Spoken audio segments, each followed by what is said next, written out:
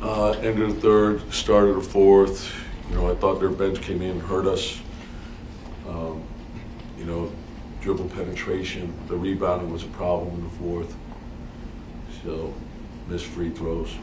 I mean, you guys only had one timeout for the last like 5:46 of the third quarter. You called it view was what you were trying to say. You just got to try to keep the game close, and you want to be in position to win at the end.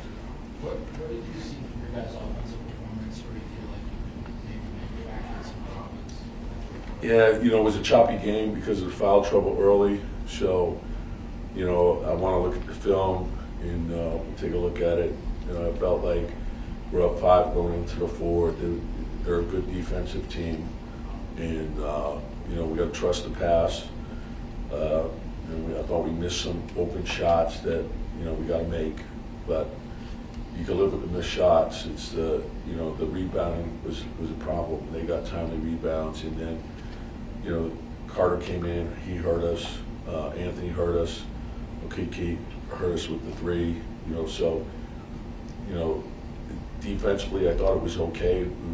We should have been in a position to win the game, and then offensively, we got to do better. Do you guys are getting into your sets fast enough? Yeah, like you got to get stops.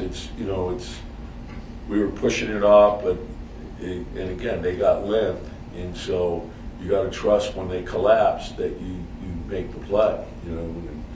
When you do, we made 13 threes, we took 43s.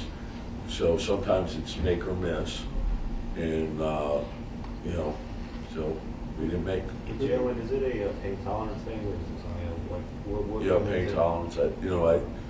He just goes through, his routine to work out, to get ready to play, and I trust him. When he's ready to go, he'll let us know. Do you know anything about Houston yet? No, just it's day to day. It's a little better today. When he's ready, he's ready. We got more than enough to win with. I think Julie said 6 assists. Without Jalen, how much more pressure? The way teams are defending him. Yeah, they loaded up on him pretty good.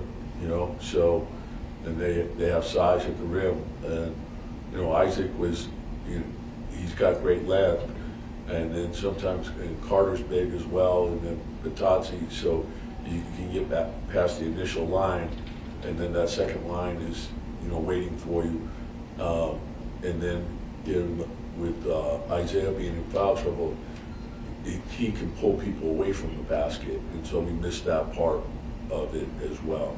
I guess piggybacking on that, what changes most when Jalen's not out there from the offensive standpoint? Guys have to. I was very pleased with Dukes. I thought he gave us really good minutes, and he's doing terrific. So, we need Joyce. He usually doesn't have games like that, but I thought he was doing other stuff for us. So, Julius could beat you a lot of different ways. He beat with the pass. I thought we had some good possessions with the dribble handoff with him. It got us moving into it pretty quick. So that part was good. It was choppy.